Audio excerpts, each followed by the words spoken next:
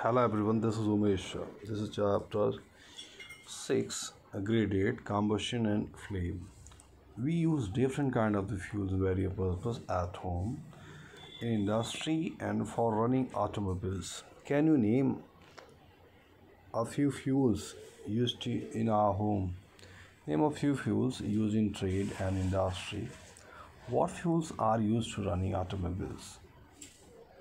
Your list will contain fuel like cow dung, wood, coal, charcoal, petrol, diesel, compressed natural gas, which is CNG.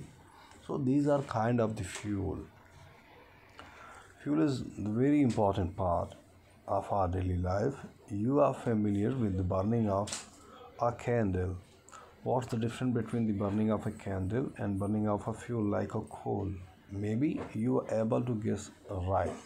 Candle has a light while the coal has a heat. It means that candle produce light while coal doesn't.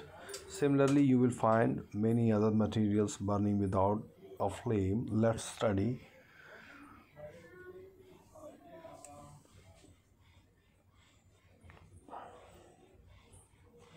the chemical process of burning of type of flame produced during this process. Now, what is combustion?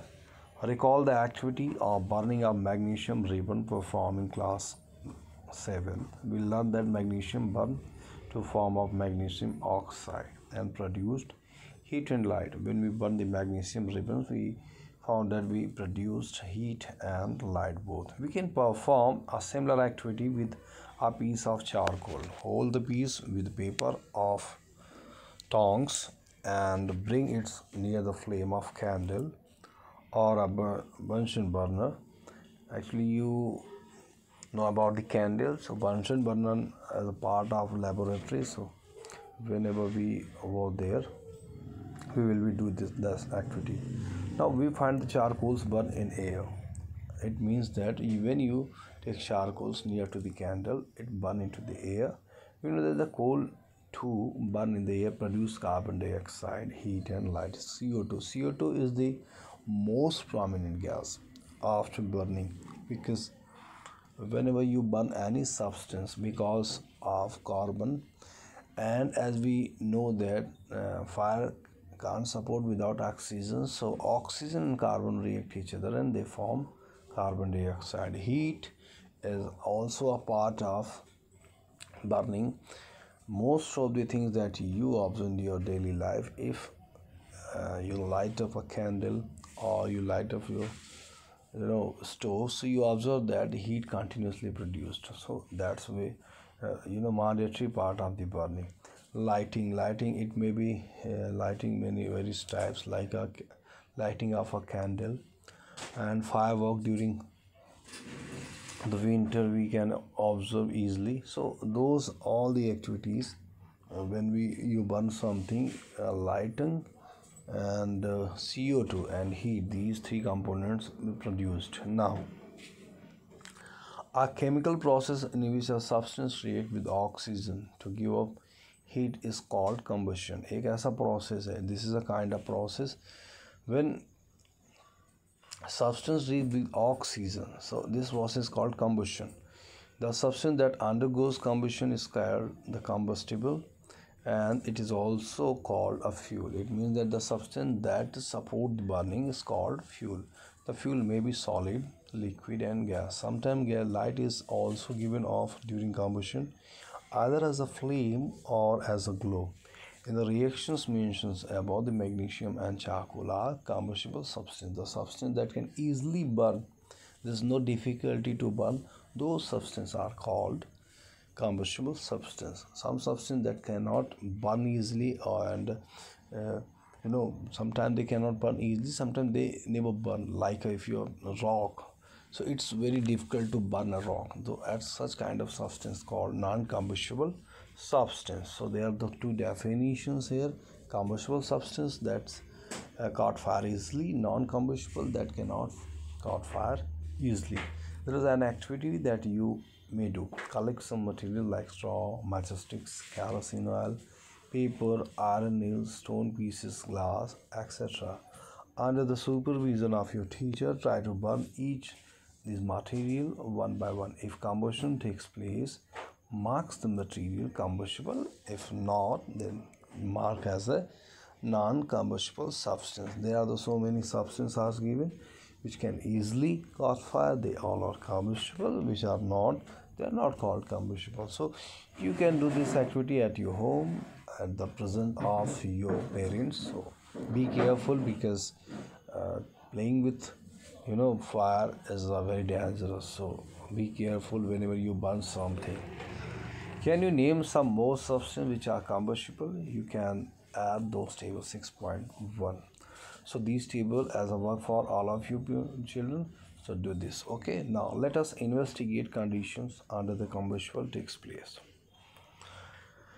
Cast. Be careful while handling burning candle. It's a tough job. There is a candle, and as all we know that burning take place when oxygen present there, and this experiment show that as you cover candle with a cardboard, so you cut the supply of oxygen, so the result will be candle after some time will blow off. It means जो oxygen की supply थी, you reduced that supply of oxygen. Because of that, the reaction can't take place and candle blow off. वो बुझ गई. So please, that's very important, and that experiment show that any substance need oxygen for burning. And there is a one very fine example I'm just telling you.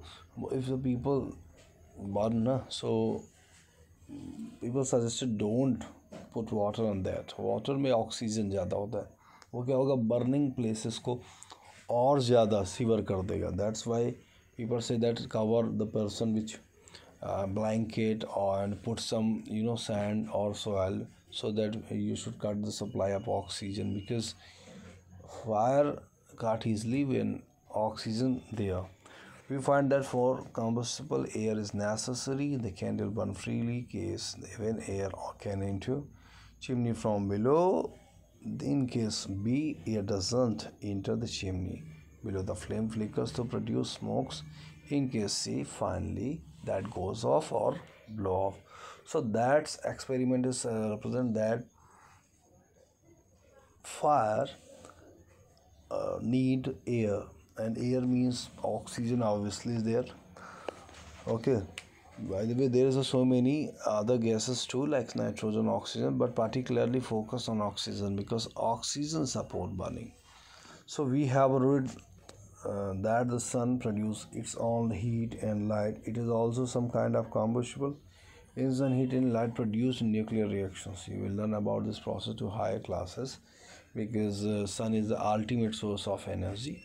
So nuclear classes reactions which is never ended, it's continuously going on.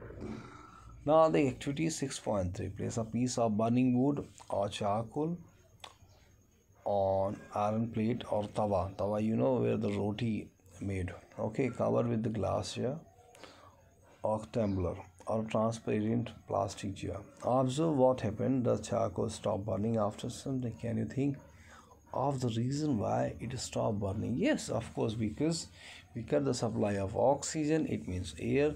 That's why coal stopped burning. So children, I think you understand this concept. Is there any problem, any questions, you will text me.